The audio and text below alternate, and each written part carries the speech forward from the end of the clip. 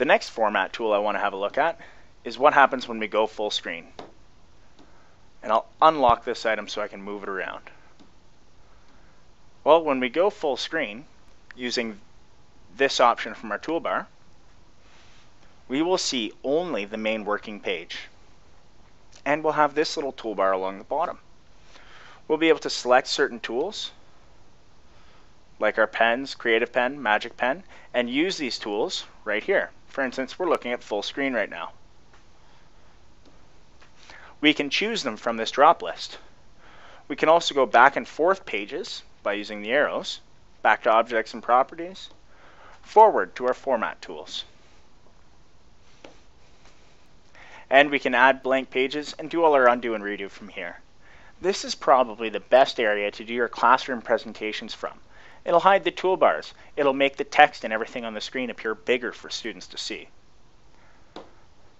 To get back out of full screen, simply select the full screen button on this toolbar. There we go. We're back to regular screen. So that's full screen covered. Keep in mind, when you're in full screen, you have much less in your toolbox.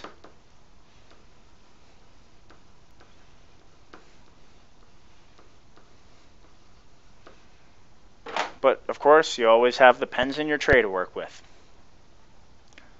So there we go, full screen covered. Let's group these items just to get some practice with grouping. Let's make them smaller and move them out of the way because we're finished with them. The next object up is dual page view. Dual page view can be very useful if you want to look at a number of things at once, or if you want to examine a note and make rough notes on the side. You can find your dual page view button up directly to the right of your full screen button. This will open up two pages that you have. The active page, the page that you'll be writing in, is outlined in red. The other page, the page that you can only observe, is not outlined.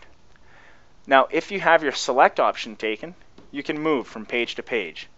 And notice how the red will outline your active page that you're on. You can drag items from one page to another page by selecting them and dragging them over.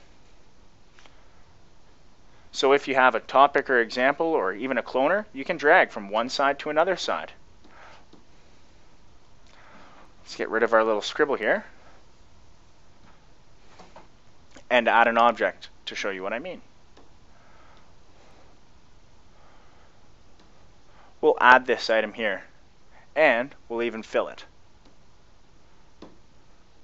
making it green. So now, if I clone this, I can move it over to any page that I want. I can also move an object from my main screen all the way over into another page that I'm not even working on right now, and it will automatically appear. I can do this at any point just by dragging it over and dropping it in. Notice how it's gone, but if I go to my main page here, hey, there's my two little squares that I had. As we cycle forward the pages, you'll notice that it changes just like a book. This page moves to the left, and the new page appears on the right. Sometimes, if you're working with an object that you want to clone and move to a bunch of other pages, or if you simply want to have the process up while you run over some examples, you'll want to keep one page up permanently. The way to do that is by pinning it. So I'll add that we're going to add pinning.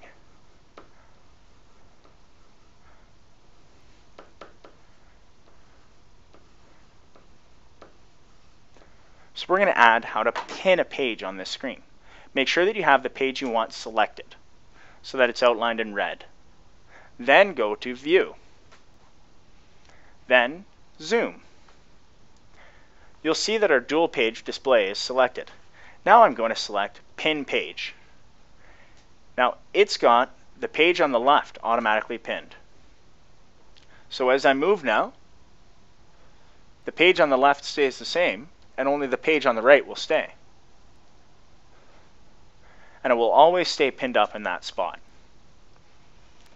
That can be very useful for you.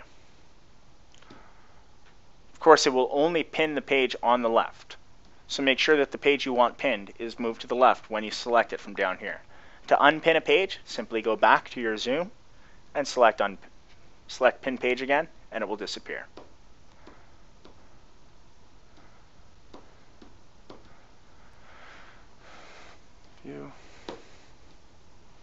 There we go.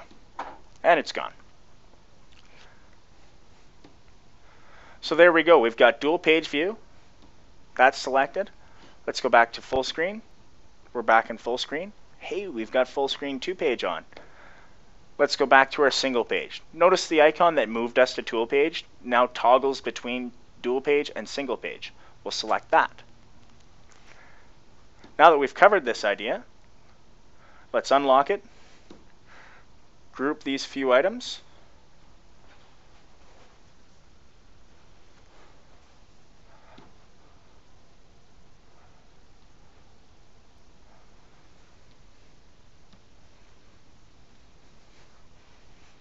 make them smaller, and move them out of the way and check them off.